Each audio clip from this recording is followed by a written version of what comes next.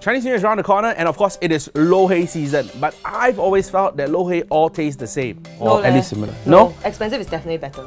Okay, to see if this is true, we have bought Lo Hei at 3 different price points. We have budget Lo Hei, $50, expensive Lo Hei, $100, and very expensive Lo Hei, $200. Okay, so let's get started then. You know what to say or not? I don't know, but never mind. Cheat sheet. Okay, are you ready? Go. 年年有余.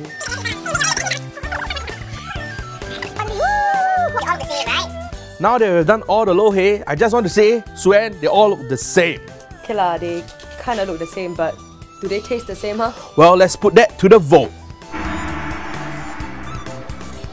It's got fruit in it. So yours is 213, right? I think the only reason why we're here is because there's food in front of us. Wow, this one got a lot of salmon in it. It's better because this one have abalone. Where is it? Why I don't have? Number 2 had nicer flavors. Number 1 is like basic. Number 3 is too much vegetable. Really bad because it has this, it's reeking of oil smell. So I think the second stage tastes the best among the 3. Look at this. And Now we are ranking compare the with this. Not enough crackers, man. I think it's a bit more crackers. It's a longkang taste. It's a longkang taste. Right? Certainly hope that's not the most expensive one. This one's a bit fishier.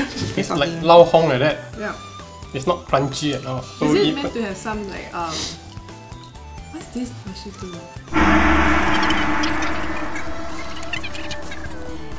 After extensive taste testing, we have a result. Out of 12 colleagues, 7 chose Peach Garden as their number 1 pick, 5 chose Sushi Tei as their number 1 pick, and none chose Redmart as their number 1 pick. See, told you, expensive better. Perhaps, but is it 2 times better?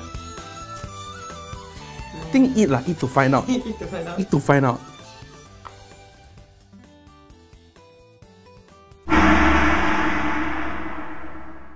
To subscribe to Stirr, click here. For more Stirr videos, click here. Here.